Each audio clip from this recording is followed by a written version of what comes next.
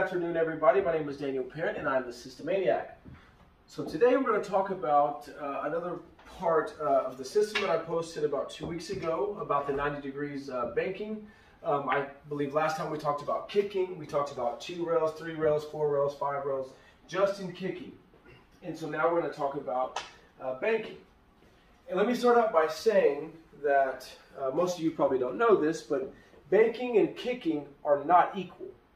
And what I mean by that is most people think that if you find the right line and you shoot the cue ball the same way, that you're going to bank the same way that you're going to kick, and that's just not the case.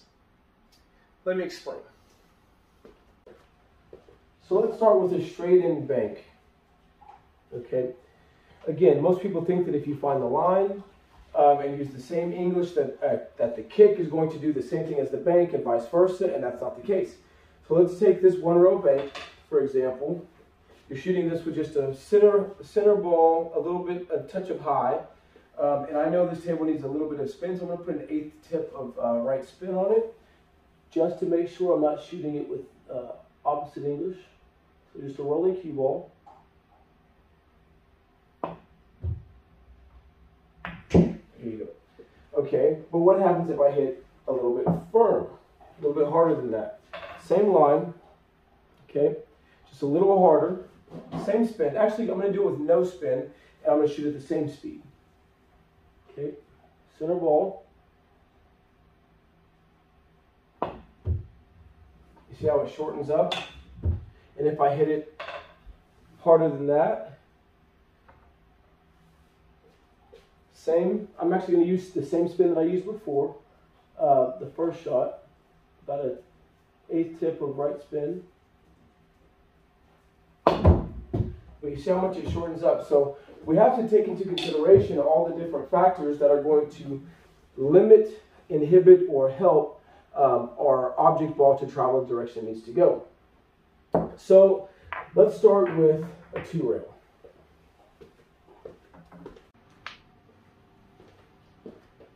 Now, a 2 rail bank and a 2 rail kick are pretty standard banks in pool.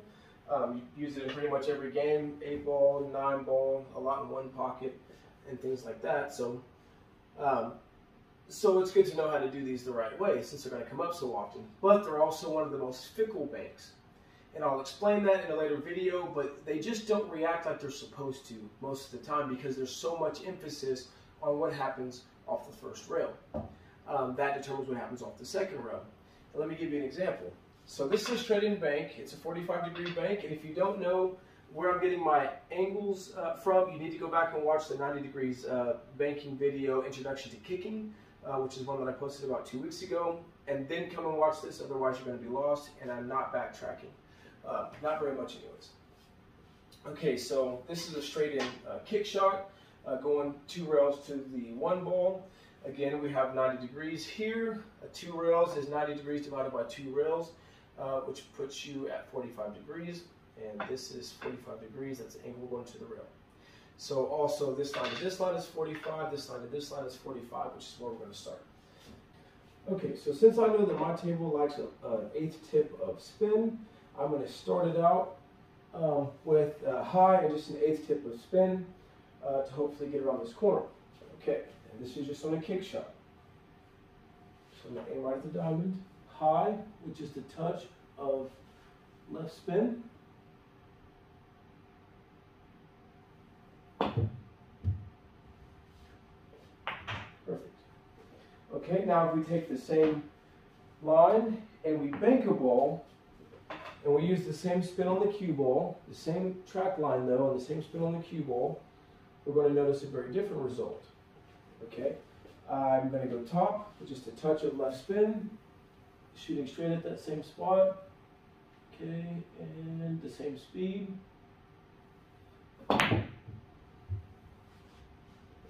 And we're short. So this is where the problem starts. What we need to do is figure out how to mimic this cue ball spin onto the object ball. And we're going to do that using what's called the gear effect.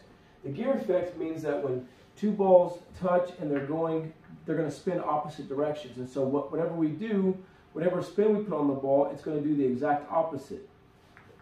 And to really showcase that, we use these strike balls. So whatever this ball is doing, the other ball wants to do the exact opposite. Again, if I do this, it wants to do the exact opposite. You see? Okay.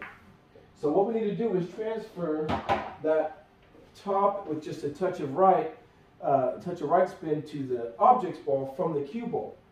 And so how we're going to do that is we're going to do the exact opposite on the cue ball.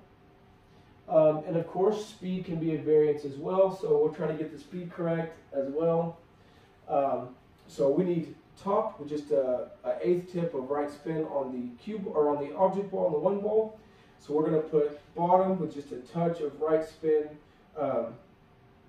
We need top left on the one ball, so we're going to put bottom right on the cue ball. Shooting to the exact same line, trying to get the exact same speed, and really focus on getting through the ball. Okay, good positive connection.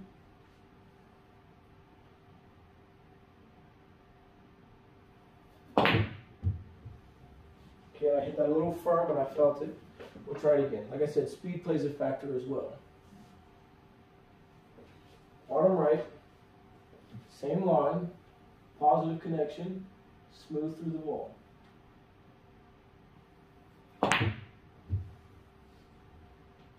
Perfect. So this is what you're going to run into when you're trying to bank and kick balls.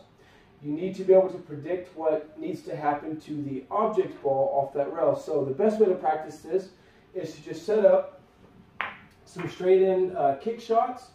You can do them just like this, line them up, and just practice kicking them to get a feel for what your table needs. Now, some of you may need no spin, but if you're going to err, I would say err to inside spin, which in this case is top left, just to make sure that you're not hitting, top right, which is going to make it react totally different. And I'll show you. I'm just going to go just a touch of right spin on this ball.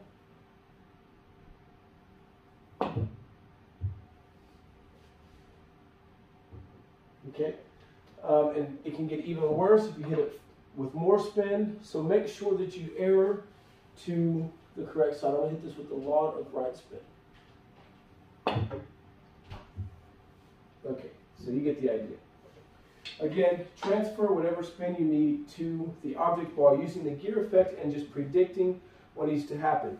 If you put bottom right on this ball, it becomes top left on this ball. If you put bottom left on this ball, it becomes top right on this ball.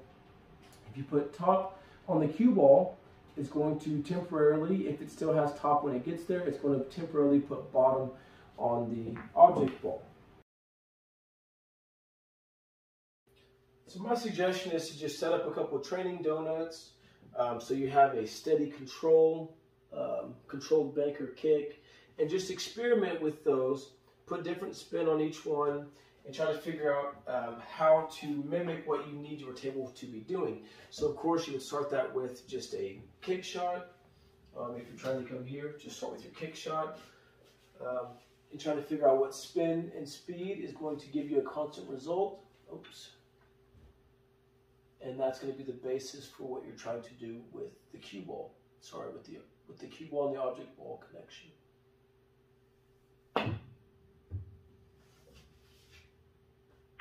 Okay, so again, the top left on that ball. So I'm going to put bottom right on the cue ball and start there. Try to keep the same speed and a good positive connection.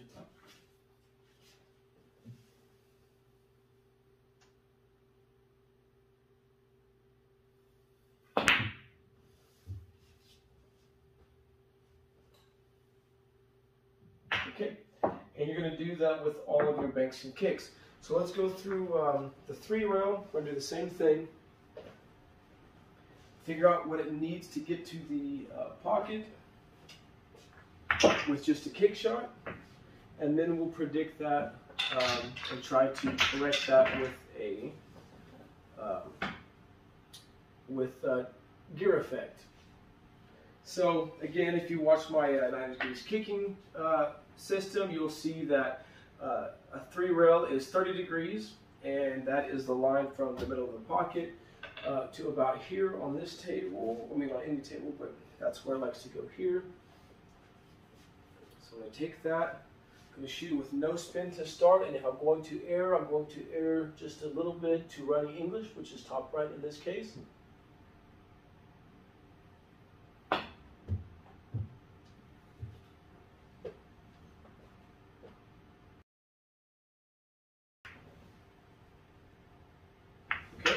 And now again, let's try to replicate that or duplicate that, shooting the cue ball into it.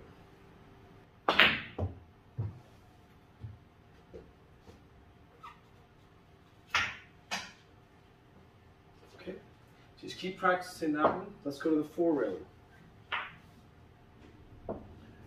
My four-railer is 22.5 degrees. That's going to be from this side pocket to the second diamond here.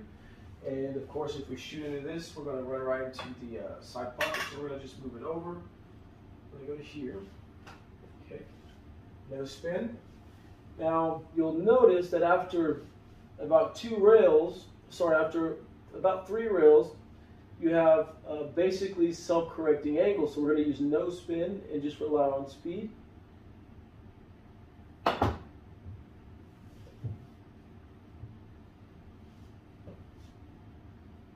Perfect.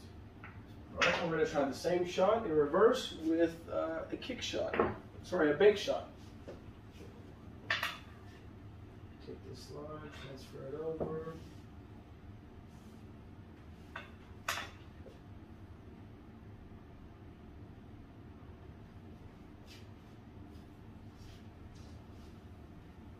Since I use no spin and just a touch of high, I'm just going to put a little bit of bottom on this ball.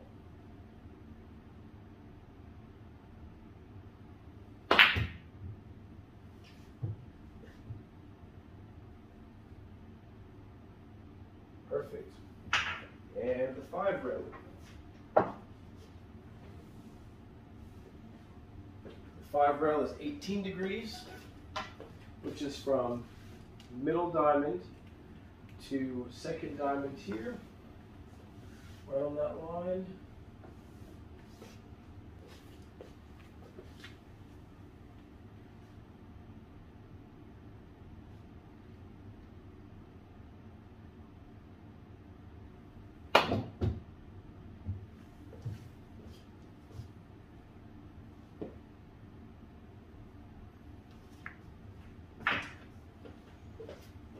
And again, the same thing in reverse.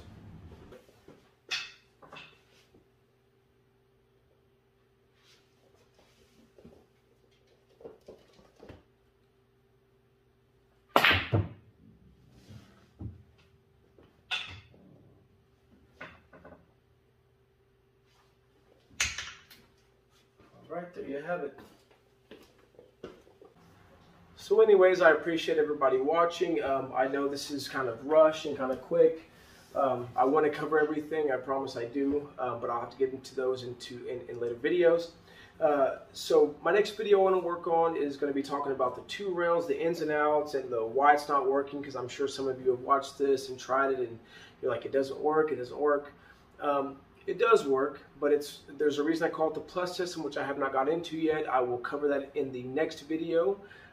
And tackle this fickle 2-rail kick and bank shot. So until then, I appreciate you guys watching. Please go watch the previous videos to kind of get you caught up to speed. And I will be releasing at least 1 more video this coming week, possibly 2. So stay tuned, and I appreciate it. Thank you.